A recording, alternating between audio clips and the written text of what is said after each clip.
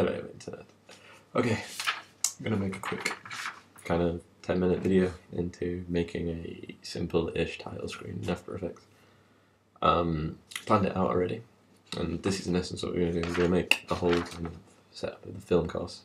We're going to have like a 3D camera rotate through 3D space. Sounds a lot simpler than it is. But in essence, kind of get it? It's going to go kind of right, left, work your way through. So, gonna get it, camera's gonna rotate, go that way, rotate again, that way, rotate again, and so on until it's covered the whole page. Gonna now switch to the Mac recording of After Effects. Again, sound will change probably, I'll become a lot louder.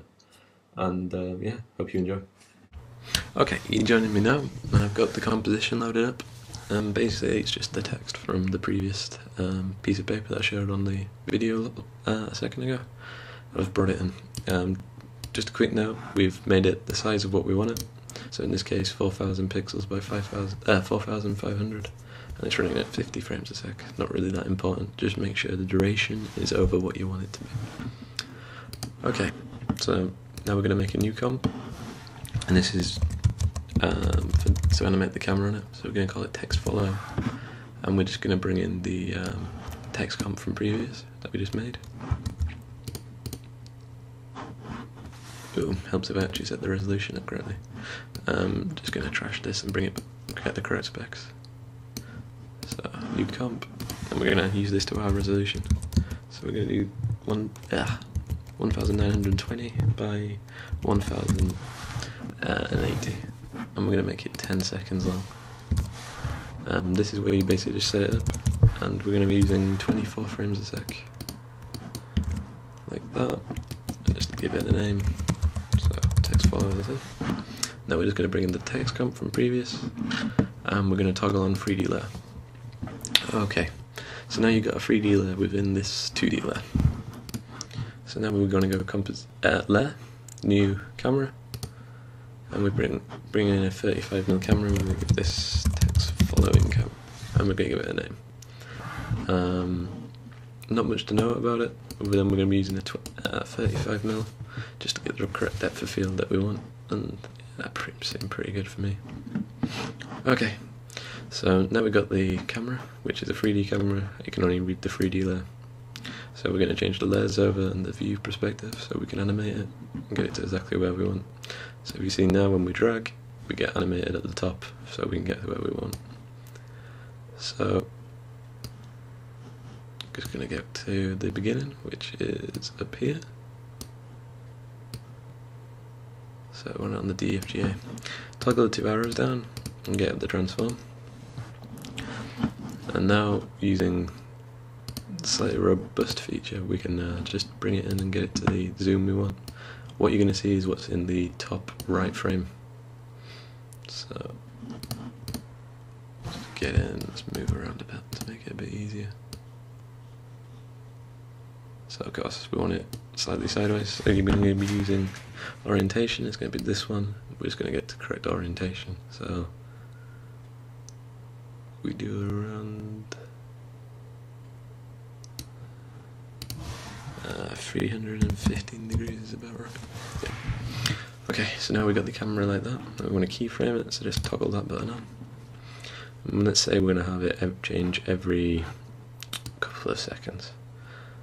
So every second, let's say. So at 24 frames a sec, that's second one. So we're going to have it animating again and removing. So we're just going to keyframe the top three, and then we're just going to move it around. So after 1 second, we want it pretty much to about there. Then we're just going to animate the rotate again. We're going to bring it this way. We're going to change this to 45 degrees. You basically just do this for everything you want. And after a couple of minutes of doing it, you should have keyframes in each one. So you see now it just rotates between point A and point B. Because I bugged out the keyframes in the first one, I'll have to quickly re-keyframe that. Just drag it up and move it in a touch. So there we go. Basically it's just a matter of tweaking. I'm now going to quickly do it and then touch up at the end of what I've managed to do. Okay, welcome back for part 2. Right, basically what I've done now is just layered it up using the virtual camera, and now I can just scroll through and just follow what I wanted. Only differences from earlier, I've extended it to 15 seconds from 10, and I also had to do that on the text comp as well as the text follow, and then it was just a simple case of just dragging them out. Just want to show something on the keyframes.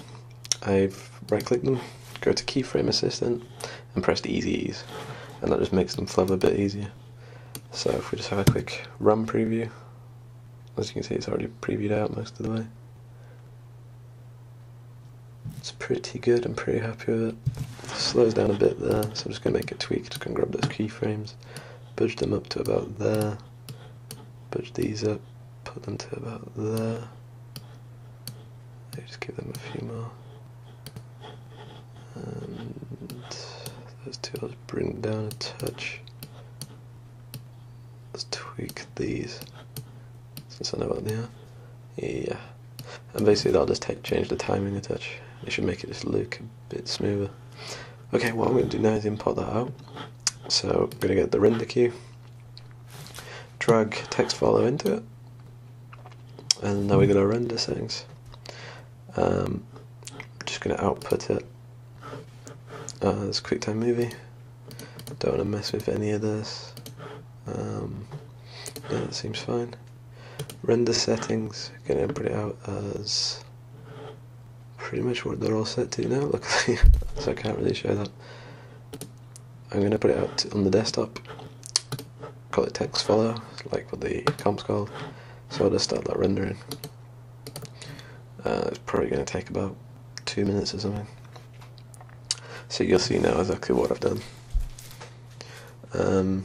I'll be using these for the intro onto the rest of the movies, so yeah, it's not a bad tutorial. Things I could have mentioned a bit better and you would have liked to have seen is dragging out. You can go over my AfterEffects unit layout and I'll go over how to rotate text through onto compositions, and I'll go over the user interface a bit more, but it's quite a simple, effective way of using a virtual camera. And yeah, that's pretty much it. Hope you enjoyed watching. Any questions, feel free to throw them in the comment box below. There's also a link to my blog as usual, and you can leave feedback and see what I'm up to on there. Thanks for watching, and see you next time.